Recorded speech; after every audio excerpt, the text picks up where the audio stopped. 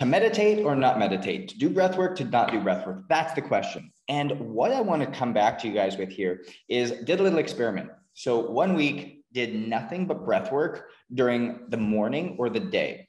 Like first thing in the morning, first 5 to 6 hours of waking up. Next week, I did nothing but breath work as a part of my night routine. And again, everything else is typically the same in my life. I'm pretty regimented. So the amount of sleep I got, the exercise I was doing, the way I was eating, the way I was managing stress throughout the day, all those things. The only thing that changed was when I did my breath work, and the results were really cool. And here's what I want to bring up with you. And it's not that this is the only way to do it. That's what I want to come back to, is it's helping you guys understand how HRV is actually helping us bring awareness to what habits work for us and what habits don't. And so if you see here, this was where I was doing breath work during the morning or during the day. Okay. And I did not do it at night.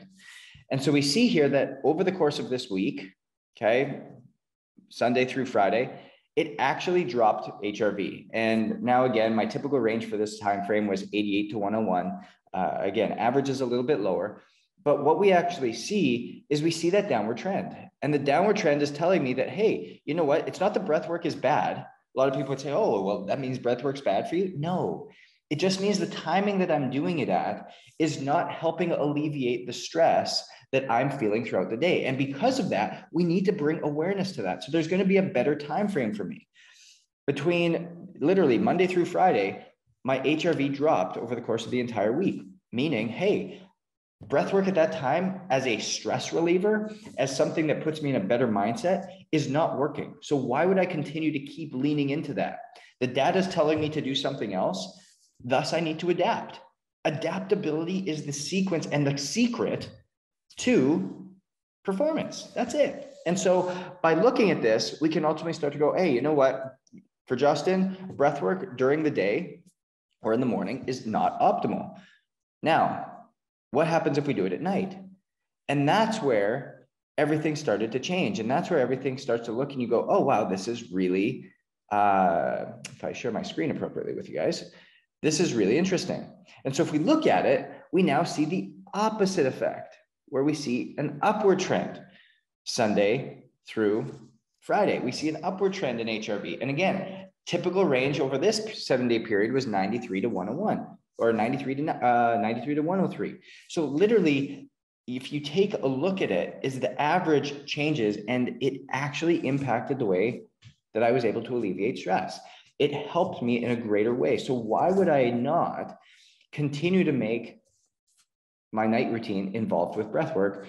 Because it's helping get rid of some of that stress, helping my body adapt to the stress load that I'm placing on it. Because there were no other stressors that were different. They were all very similar. And that's, I think, the biggest thing that we want to come back to is that we now have a better understanding as to how breath work impacts me and how it's ultimately relieving the stress and, quite frankly, affecting the data. Because that's not my subjective feeling. That's actually what is going on. That's actually how my body's responding. That's actually what's going on internally. And again, like I said all the time, I trust God.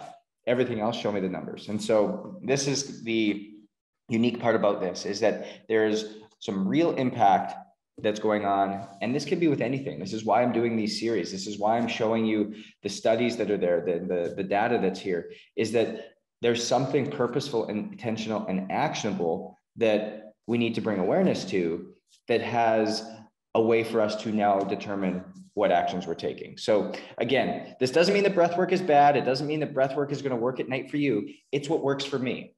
And that's how we use HRV to help determine what those action steps are. So if you want to try this, start taking breath work at different times of day. Notice what happens to your HRV, especially first thing in the morning. Are you recovering well? What does that baseline number look like, and how is it being impacted? Go on it.